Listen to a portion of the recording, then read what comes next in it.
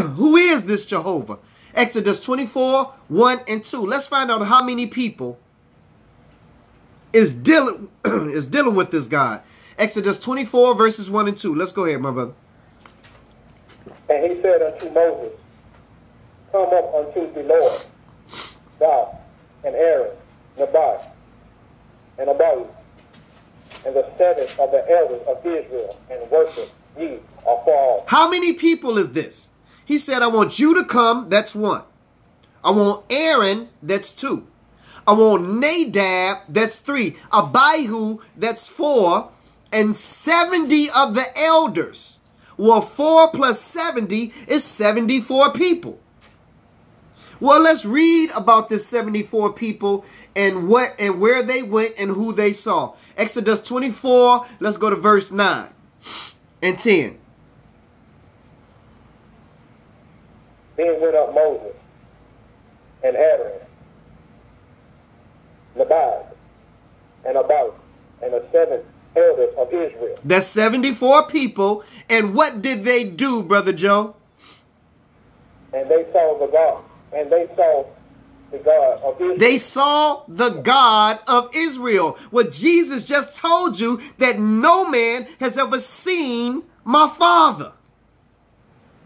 Well, if no man has ever seen the Father, God the Father, then who is the God of Israel? Who is this Jehovah? It could only be one individual. It could only be one being, brothers and sisters. And without a shadow of a doubt, that being is the Son. It is the Word. It is Yeshua. It is the one whom today the world knows as Jesus, brothers and sisters, because they couldn't see the Father. So the only God that they could see, whose voice that they could hear, whose shape that they could see, brothers and sisters, was the Son. Continue reading at verse 10. And they saw the God of Israel. Continue. And there was under his feet, as it were a paved work of a sapphire stone, as it were the body of heaven in his clearness. Now, the thing I love about God in his word is, if you thought you read something wrong, he'll come back and say it again. Now, at verse 10, it says, they saw the God of Israel. Now, read to me what verse 11 says. God says, in case you didn't get it the first time, let me reiterate it or say it to you again. Exodus 24, let's see what 11 says. And upon the nobles of the children of Israel, he laid not his hand. Also they saw God, and did eat and drink. Wait a minute. They saw God and did eat and drink? So not only did they see God, they sitting up there having dinner, having a conversation, sitting down, breaking bread, brothers and sisters. Who is this God that's communicating with these men, whose voice they're able to hear, whose shape they are able to see? Again, Jesus said, no man has ever seen my Father or heard his voice at any time. Well, time started in the book of Genesis when God divided the light from darkness.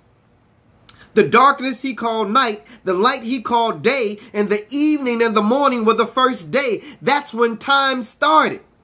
So since that moment up until the time Jesus spoke those words in the book of John, the 1st chapter, verse 18, and the 5th chapter, verse 37, no one, no man, that includes Moses, that includes Aaron, that includes Nadab, Abihu, and the 70 elders. So if they did not see the Father, who was it that they saw? John 1 and 1. In the beginning was the Word, and the Word was with God, and the Word was God.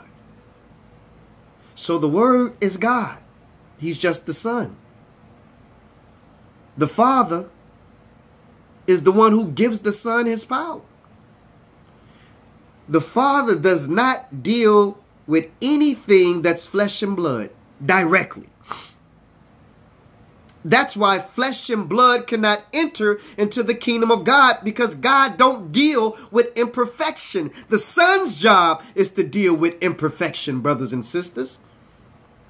And eventually his job is going to be to take this imperfect man and to bring him back to perfection. And once man is back in his perfected state as he was created in the beginning, then the Father can communicate with him again. Then the Father can deal with him again. But the Father is not going to deal with anything that's sin or that's imperfect, brothers and sisters. Now, I know what some of you Jehovah Witnesses are going to say. Y'all going to say, well, Black Ice, I heard what you said. You made a very good argument, Black Ice. But there's one scripture that you can't get around. What's that, Mr. and Mrs. Jehovah Witness? Well, Black Ice, I want you to go and read the book of Psalms, the 83rd chapter and the 18th verse. Now, tell me how you're going to deal with that, Black Ice. Because it says that Jehovah is the Most High. Well, let's read it, brothers and sisters. Let's go to the book of Psalms, the 83rd chapter, verse 18. If this is truly a scripture that we can't get around, then you're right. Then this whole show tonight was flawed. It was in error. And I'm not above correction, brothers and sisters. But let's go ahead and entertain, for the sake of argument, this point that most Jehovah Witnesses will make to you after you make the point that Jehovah is not the Father, but he is the Son. Well, let's read it, Brother Joe. Psalms 83:18. Let's go ahead and read it and find out the point that most Jehovah Witnesses will make, and their point in proving that Jehovah is the Father, which we're saying tonight that Jehovah is the Son. Psalms 83:18. Let's read it, brother. That men may know that thou, whose name alone is Jehovah, art the Most High over all the earth. So that's very interesting, brothers and sisters. How do we deal with this? That men may know, this is Psalms 83:18.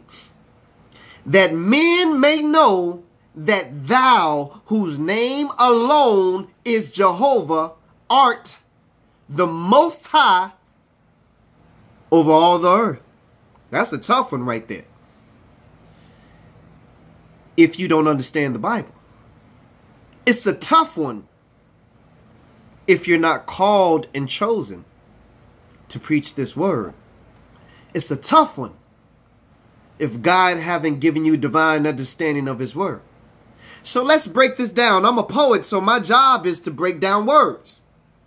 That men may know, that's including you and I, and everyone that's in a flesh and blood body that God created in his image. That's who it's referring to. He wanted us to know that the one whose name alone is Jehovah, art the Most High. We got that part. We're going to give you that because it says that. But the question is, who is it talking about? The Father, the Son. The interesting 4 words, brothers and sisters, that gives us our answer is the last 4 words of this verse. Because it only gives Jehovah the reign and the authority over what? Over all the earth. Well, if Jehovah was the Father, then why wouldn't it say that we know that thou, whose name alone is Jehovah, art the Most High over all heaven and earth? That's because Jesus is not the Most High in heaven. The Father is. Jesus can only be the Most High over all the earth. And since Jesus went by the name Jehovah in the Old Testament, it would also apply to the name Jehovah, that he is the Most High, but only over all the earth, because his Father is the Most High in heaven. What are you going to do about that, brothers and sisters? There's no way around it. It's too high to get over. It's too deep to get under.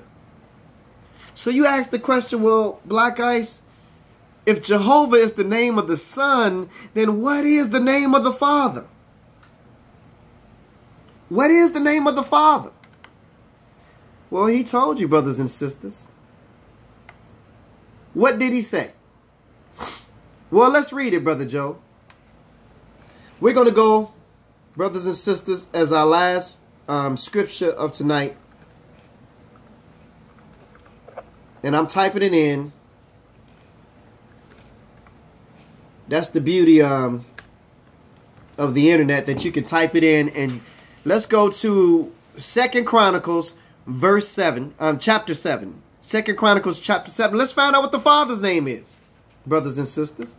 2 Chronicles chapter 7. Let's find out what the Father's name. Since we know that Jehovah is the name of the Son, let's find out what the Father's name is. 2 Chronicles chapter 7.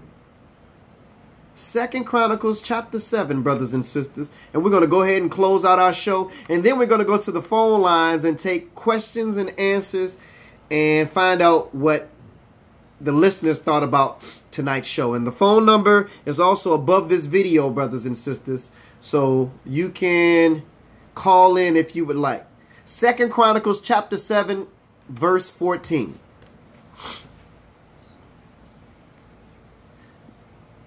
Go ahead, my brother. If my people which are called my name shall humble themselves and pray and seek my face and turn from their wicked ways, then will I hear from heaven and will forgive their sins and will heal their land. Brothers and sisters, who are the people that are called by the name of God? If my people who are called by my name shall humble themselves and pray. God chose a people, brothers and sisters. And that people goes by the name of Israel. Because we were and we are named after the name of the Father, brothers and sisters. If my people who are called by my name. It's as simple and plain as that. We're looking for a complex answer, but unfortunately, for those who are thinking that the answer would be complex, it's not complex at all. The Father's name is Israel, brothers and sisters. And he named us after him. We are the chosen people of God. We are the sons and daughters of Israel, the people who are named after the Father. We thank you for listening to tonight's show, brothers and sisters. We pray that you were edified and that God was glorified on tonight's show, brothers and sisters. And I pray that anything that have come out of my mouth have been based on this book called the Bible and has been the truth, brothers and sisters. And if it's anything that you have found that I have said that is in error, then please show me the truth, and I will come back on this show and I will correct it live as I had given it live, brothers and sisters. But again, we try not to say anything that's not written in this book. We try not to go deviate out of the boundaries of this book called the Bible so that we can be in line with the Word of God, brothers and sisters. So we're going to go ahead and conclude this for our YouTube listeners. You can go and look at this video back in full on YouTube, or when we end our Facebook live feed, you can go back and look at it on Facebook Live also as well, brothers and sisters. With that being said, YouTube listeners, we thank you. Facebook Live listeners, hold on. We're going to go ahead and go straight to the phone lines. If you want to be added to our text message invite list, then text your name and the keyword Truth Hour to 312-719-7310. Text your name and the keyword Truth Hour to 312-719-7310. If you want a text message reminder right before we go live on air, text your name and the keyword Truth Hour to 312-719-7310. Thank you so much, YouTube.